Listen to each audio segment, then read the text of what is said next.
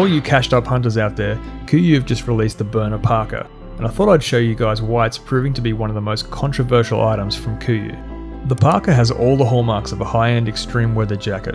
With 10 ounces of 850 down fill, it's waterproof, windproof, and packable.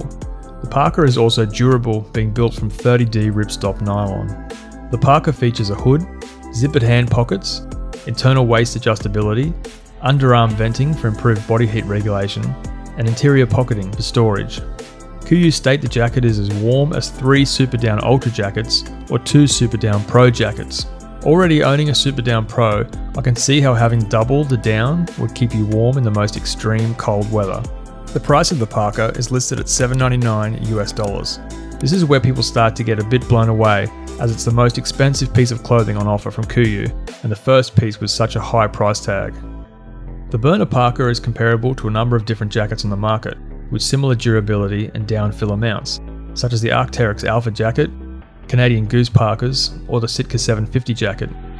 With this in mind, you can begin to see where Kuiu got their price bracket from.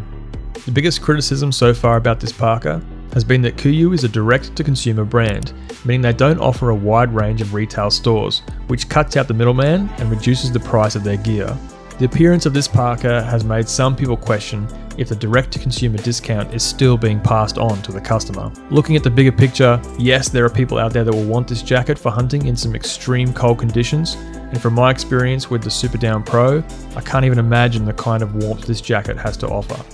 Anyone that hunts in extreme weather will appreciate this Parka due to the level of warmth, wind protection, being waterproof and packable.